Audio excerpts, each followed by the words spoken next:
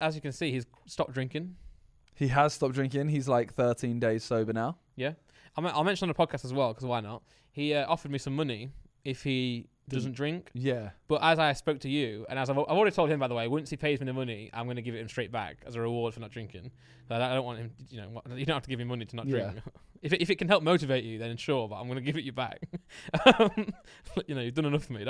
You don't pay me. Anyway, but here's what he said to me was, if I don't drink, if I get to February 26th without drinking, I'll give you 10 grand.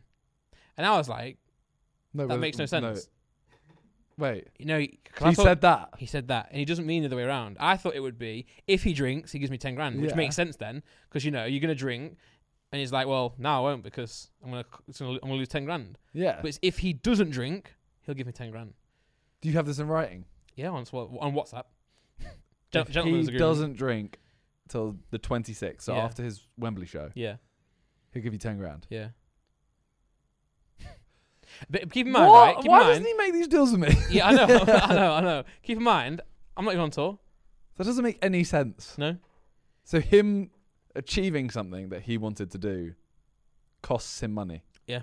He's weird like that, isn't he, though? That's like me saying, like, if I manage to work out every day this week, I'll give you 10 grand. Yeah. When it should be, if I don't miss a day, if you miss a day, then you give me, But anyway, I'm not going to accept it, obviously, but, whack that in a clip, Nick. No, you got to take it, like, just to make sure he pays you. Give it back, but you got to make sure he pays you. Yeah. Just so he knows what he's done. Yeah. And then you give it back to him. Yeah. I will say, though, like, it's very good for JJ to stop drinking because, like, it's healthy to do that. But I don't honestly think he's got, like, it's not an alcohol problem. No. He did make anyway. it sound like that, innit? Yeah, like, I saw people on Instagram or like on Twitter. They were like, "Oh man, I think someone offered him a drink in the recent Savin video, the Cube one, which we'll get onto." And they were like, "Oh, I can't believe they're offering like peer pressuring him into drinking." And number one, that was a while ago anyway, before he did this. And two, it's not like he's got a drinking problem. It's just when he, I think after a show he'll drink to celebrate. Yeah. And he's like, "Well, I probably shouldn't do that," which is true. But yeah, shout out to him though, because it's the healthy thing to do. But best believe I'm not doing it.